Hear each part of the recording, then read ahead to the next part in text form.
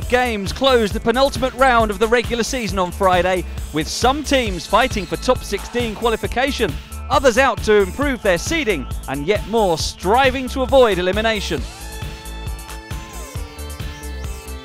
Round 9 action starts in Group D, with 2 top 16 qualifiers going head-to-head.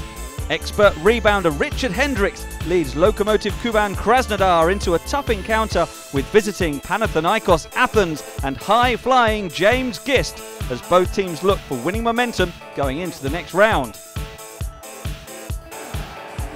In Group A, Budivelnyk Kiev and ever-present Dewan Summers host a fight for survival against JSF Nanterre and its leading scorer Will Daniels, who will know going in whether a victory could make them the first French top 16 team in 7 years.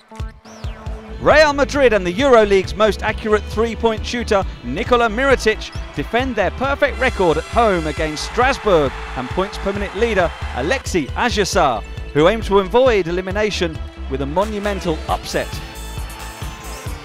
Also in Group B, third-ranked scorer Keith Langford and host EA7 Emporio Armani Milan can book their top 16 tickets by defeating Brose Baskets Bamberg and Jamar Smith, who could use a victory to boost their own hopes of advancing.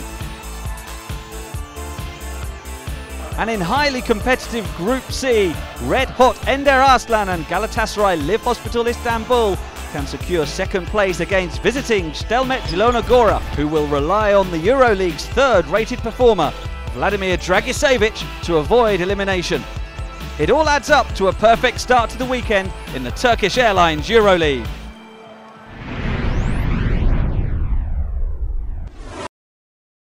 Listen, stay with us, subscribe, and you can watch all the videos you want, all right?